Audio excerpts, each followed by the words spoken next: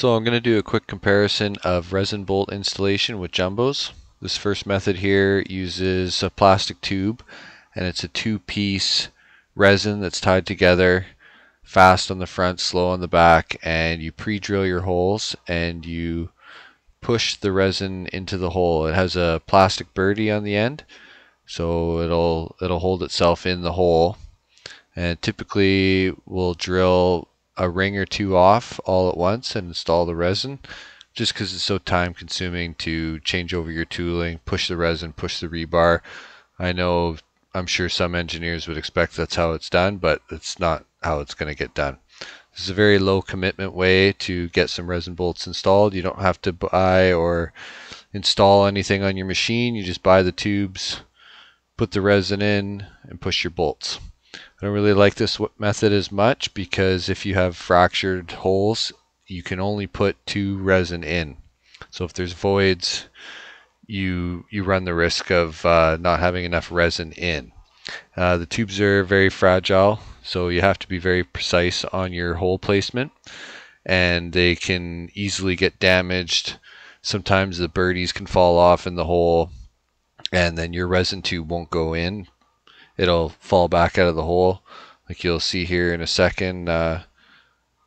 See, we push it up and then the tube comes back down. You push it up again and it won't stay in. Sometimes you get lucky, you can blow it in with air and water and it'll stay in there, but most of the time you just have to install a new resin. So once all the resin is installed, we can take the plastic tube off the install boom and start pushing rebar. And a lot of the times, because there's not as much resin as an injected method, they take a long time to set up. So typically what we'll do is push all of the rebar. You can see the ones ready to fall out. We'll hold the rebar in till it sets up long enough where it holds the bolt from falling out, and then we'll come back and we'll tighten all the rebar afterwards. This method is a little bit more time consuming, but it is low commitment. So if you don't have a lot of rebar to install, that'd be a way to go. So the second method here is Trajectaflex by Wilco, and it's pretty similar to a roll bolter's injection system.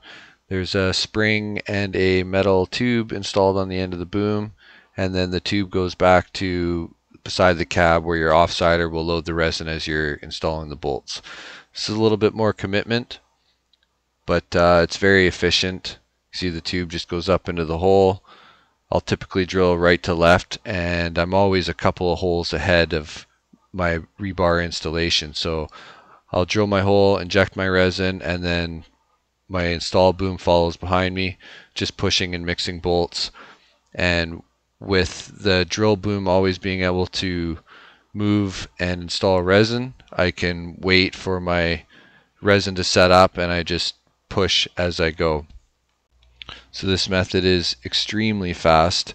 It puts the roll bolters, gives them a run for their money. With always having the one drill boom ahead and being able to inject resin, you're always able to get farther and farther ahead. If I have a really large heading, like a truck loadout or something, I'll be 5 or 6 holes ahead, and I'm just constantly pushing rebar. With the injection, you can put more resin in, so if you have fractured holes, voids, you can continuously install resin and make sure you fill all those voids, and it does a very good job at having secure bolts. There we go. That was 10 bolts in the time that the other style put in 5.